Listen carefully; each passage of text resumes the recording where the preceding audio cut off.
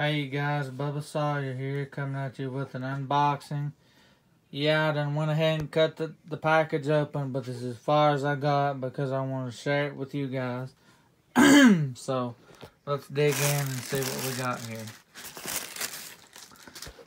It's packaged really well. Thank you, Doug. You know who you are.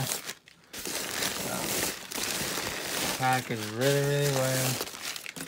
It's what I like when something's packaged with care. So, it's upside down. Let me flip the box around.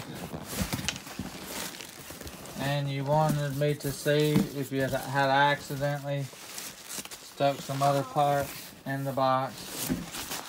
And there's nothing else in here other than what I bought from you. So,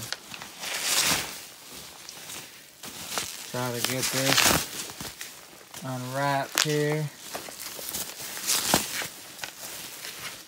You might can already tell what it's gonna be. Let me get some newspaper laid down and I'll get back at you. Okay, we're back. I went ahead and took it out of the wrapper because it was wrapped up really good. So here is another early Poulan 245A chainsaw. So unfortunately, this one has another primer clutch cover. This is real common on these saws. They crack and they throw them away and put another cover on. So,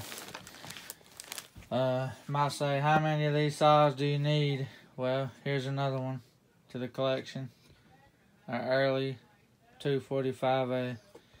So, we're going to get the pull rope fixed later on. And, needs a oil cap. So we'll dig one of those out of the parts bin. So there's the early Poulan 245A, the second one.